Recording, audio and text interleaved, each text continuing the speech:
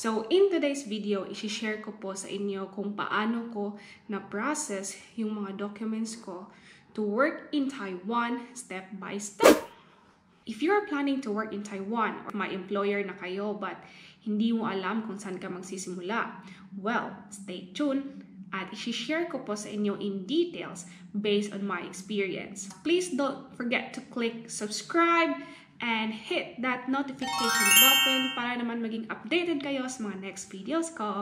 So without further ado, let's get started! Alright, so para po sa inyong kaalaman, hindi po ako nag-agency kasi I'm a direct hire and kasalukuyan po akong nagtatrabaho sa isang bilingual school dito sa Taiwan.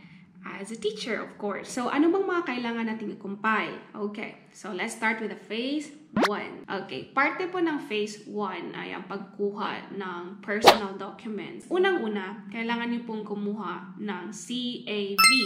Ang CAV po ay Certification, Authentication, Verification na makukuha niyo lang po sa University Registrar Office. To request this document, you need to bring the original copy of your diploma, TOR at saka isang valid ID. Huwag niyo pong kalimutan na ipa-photocopy ito lahat bago niyo isubmit sa University of Registrar Office. The second part of the phase 1 is you need to get a health certificate. Ilalagay ko po yung link sa description box para ma-check niyo po kung ano po yung mga affiliated hospitals sa inyong city by TECO. Kasi may mga iilang hospitals lang po na accredited by TECO. So, in my case po, since I live in Cebu and the only affiliated hospital by TECO is Physician Diagnostic Services Center, Cebu, which is located in Ramos. Please bring your passport and 2 copies of 2x2 picture with white background. Pen, of course. Blue, black pen, yes. Valid ID. Don't forget to request 2 copies of your health certificate. Bakit? Kasi yung isang copy nito is for getting the working visa at saka yung isang copy po is for getting the working permit dun sa job site country.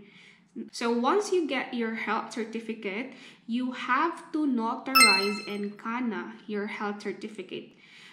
This is for DFA authentication requirement. Kailangan po nating ipa-notarize at ipakana. So kailangan po mag-sign ni executive judge sa iyong health certificate. So the third part po is you need to get a CEDULA. Once you apply for getting the CEDULA in the morning, you can just get that after few minutes. Just don't forget to bring your valid ID. Always bring your valid ID po. The next part is you need to get a barangay clearance.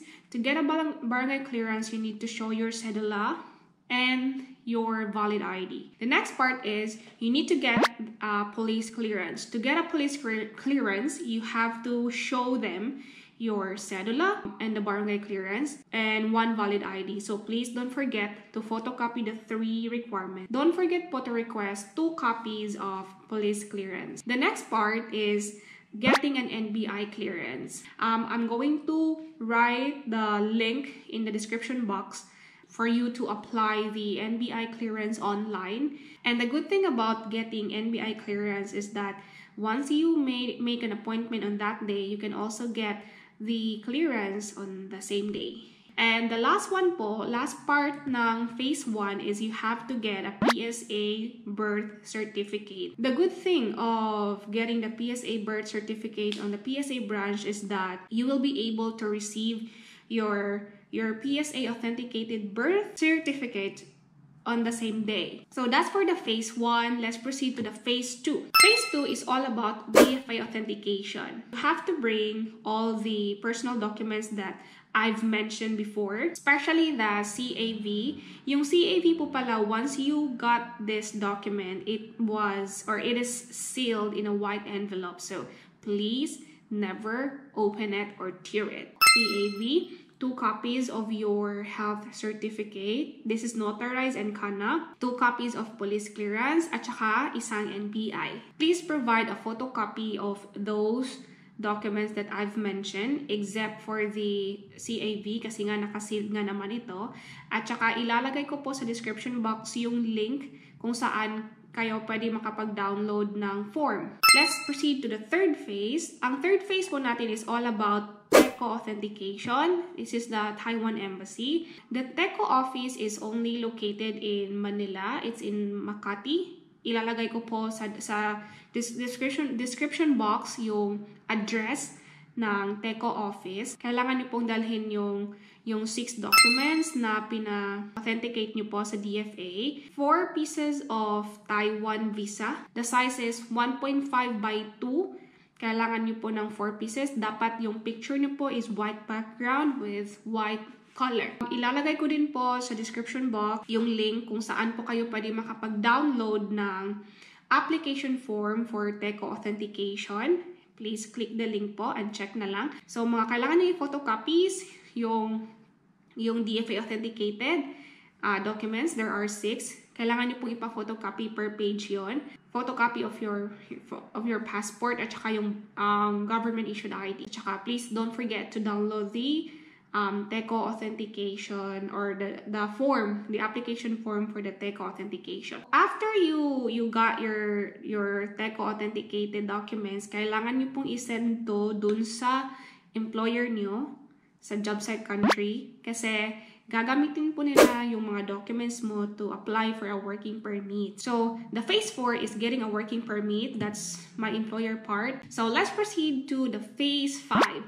The phase 5 po is processing for the working visa requirements. So, this time po, kailangan nyo pong pumunta ulit sa TECO office. Ilalagay ko po ulit sa description box yung link kung saan kayo pwede mag-apply ng working visa online. After nyo pong mag-apply online, kailangan nyo pong i-print completed visa application form. So, lalagay ko po dito.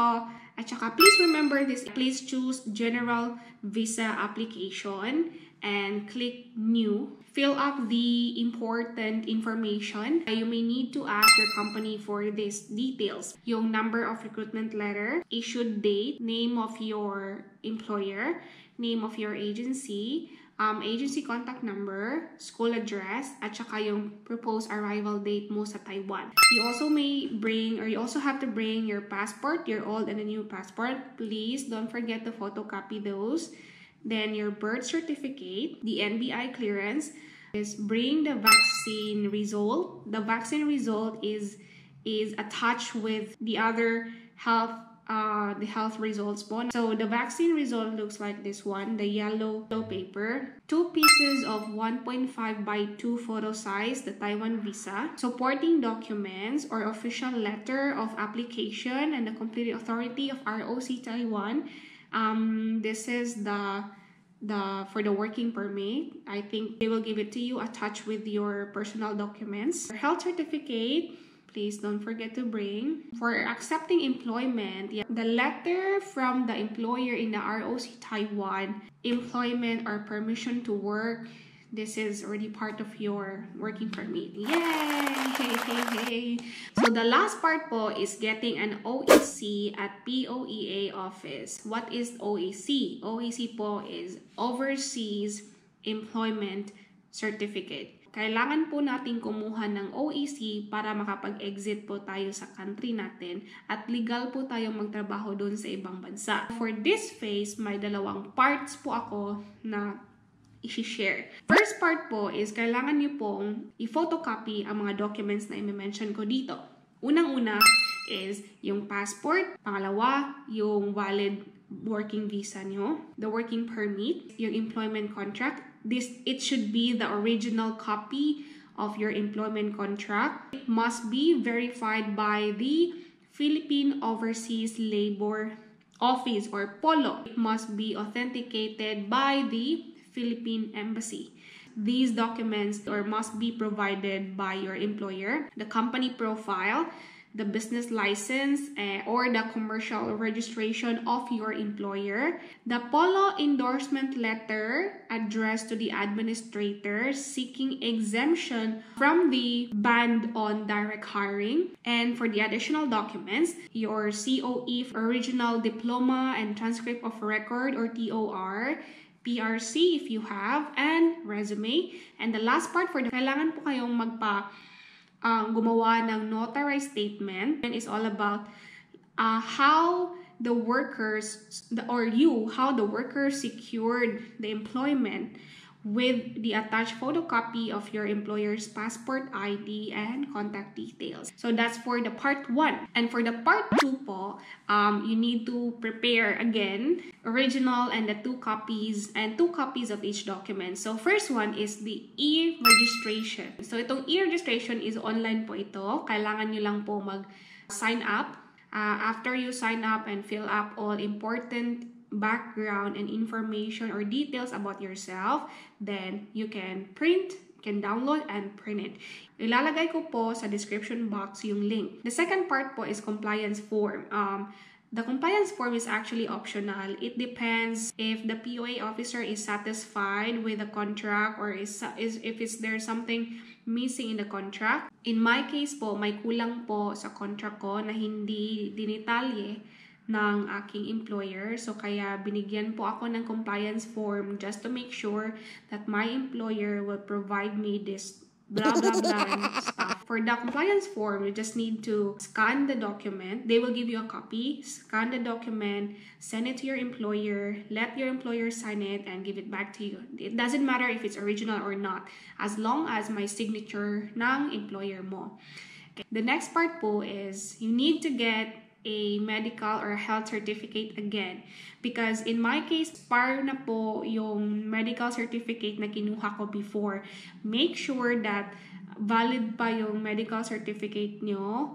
Or if it's not, then you have to get it again. No choice. The next part po is the Pre-Employment Orientation Seminar Certificate or the PEOS.